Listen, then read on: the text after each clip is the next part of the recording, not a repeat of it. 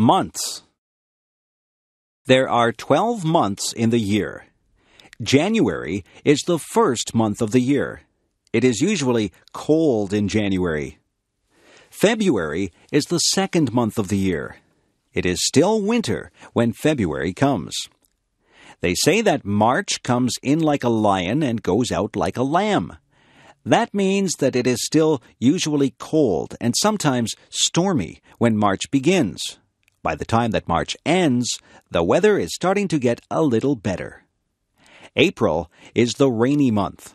April showers bring May flowers.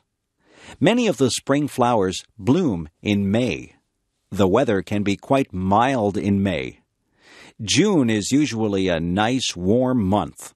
Many people get married in June. July can be hot. People have vacations in July. It is a month to do summer things. It is still summer in August, but the summer is winding down. August is the time to have last-minute vacations. In September, we go back to school. The autumn winds begin to blow. October really feels like autumn.